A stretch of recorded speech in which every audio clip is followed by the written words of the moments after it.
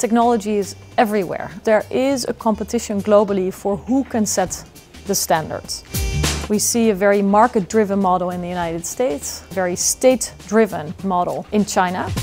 The stakes are high, the speed is high, so Europe has to double down. So it is important that we look beyond our borders and see how standards are set through regulation, but also through how technology is built, designed, and works itself.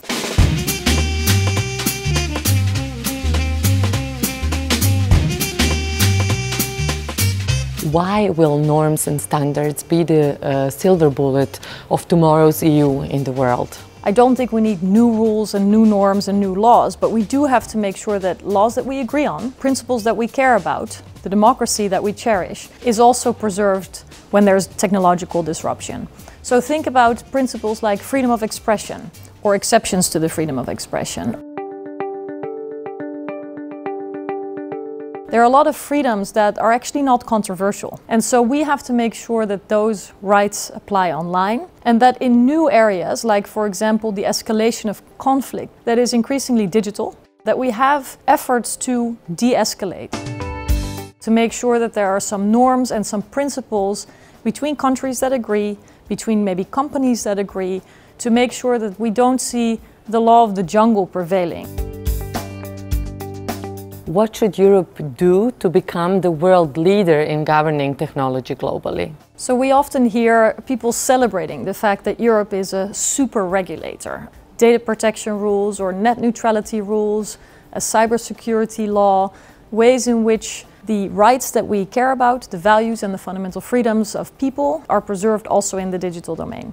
Artificial intelligence is a technology that affects every dimension of human life. How can we ensure that it actually benefits the human and our societies? One of the core questions I believe we need to answer is how much risk are we willing to take? How much responsibility are we willing to outsource to algorithms and systems that have no people looking at them from A to Z?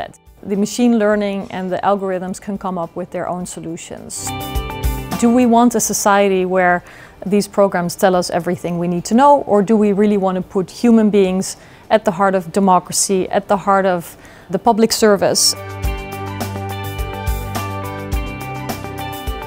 Can digital technology help us overcome human rights violations and monitor them? Well, I think it's very important that human rights lawyers are focusing on technology and working towards making it serve justice. There's other questions about justice of how technologies might discriminate ethnic minorities that have seen real big mistakes in machine learning and artificial intelligence programs, but also women who've been excluded of hiring processes that were driven by artificial intelligence. The principle that we want to preserve is justice, and close to that is also accountability. If somebody violates the law, whether it's a person or a machine, there should be accountability.